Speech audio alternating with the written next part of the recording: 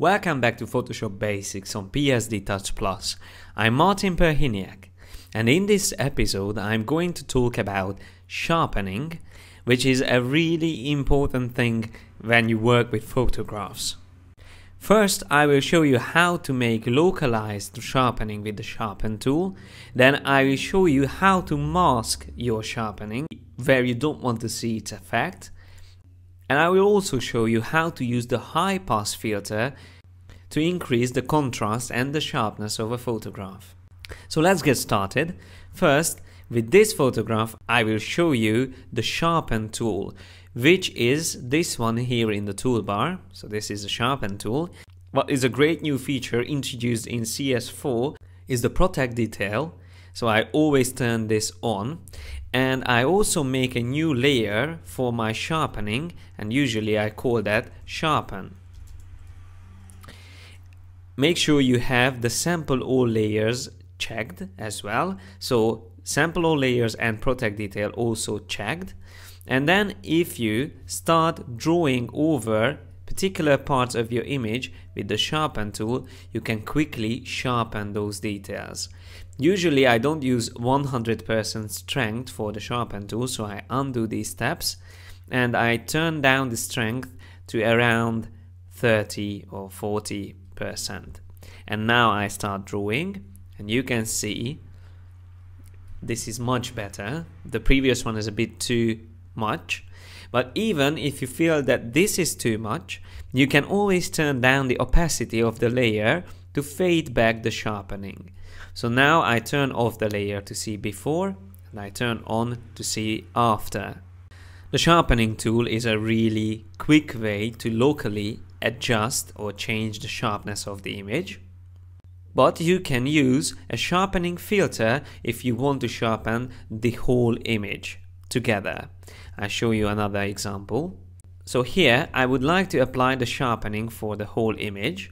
So that's why I'm going to use a filter. But before doing that, I'm going to turn this layer into a smart object. I right click on it and I convert it into a smart object. If you don't know what is a smart object, you should visit a previous episode where I talk about using smart objects. So now after I have my smart object, I go to the filter menu and I choose Sharpen and I choose Smart Sharpen. In this window, I can see before and after by clicking and holding the image, shows me the previous or the original image. And when I let go, I see the effect of the sharpening. I don't want to change these now. This is the maximum value of sharpening. It is a bit too much, and you'll see what is the problem with this. So I click on OK. And if I zoom closer to my image, we see there is really nice detail level now because of the smart sharpening. I can turn it off here in the layers panel to see before. I can turn it on to see after. It looks really good, a bit over sharpened, but what is the main problem is that in the background, because of the depth of field, we see noise. Usually on smooth surfaces, intense sharpening will introduce noise, digital noise.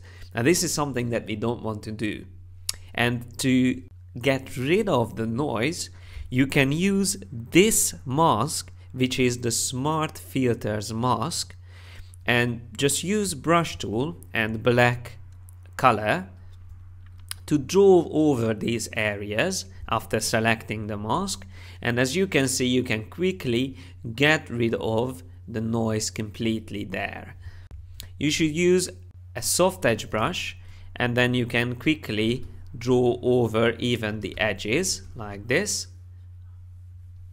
and get rid of the noise from the whole image quickly. I don't want to do this on the whole image, but you see how it works, and this is a great feature, but it only works if you use a smart object and after that you apply the Smart Sharpen. So in this case we have a smart object with a Smart Sharpen filter used as a smart filter. So everything is smart.